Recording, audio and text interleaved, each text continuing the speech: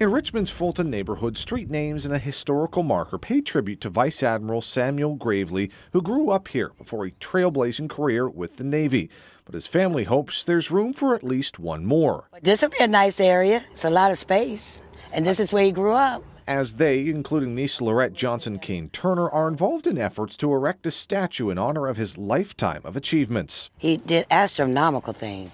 In his 38-year Navy career, Gravely became the first African-American to command a warship, a fleet, and to reach the ranks of Rear Admiral and Vice Admiral. But Turner says he was also a dedicated family man. He was all about family. Whenever we saw him, he was always smiling and talking to us and talking to my children, and he was just a great family person. Along with what's in Fulton, Gravely also has a quote etched inside the Virginia War Memorial and a U.S. Navy destroyer named after him.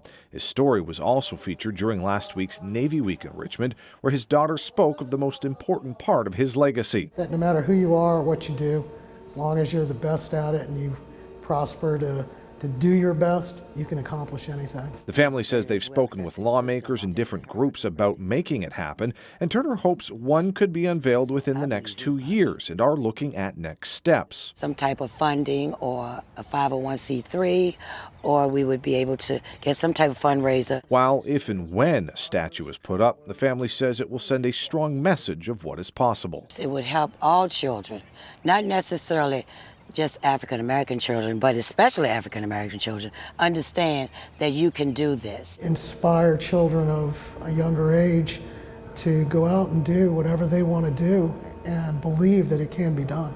Now here at the Virginia War Memorial a year ago, June 2nd, they marked the first ever Admiral Gravely Day in Virginia, marking 50 years since he was promoted to Admiral, and the family hopes for the anniversary coming up this year, they'll have some more announcements about efforts to get that statue.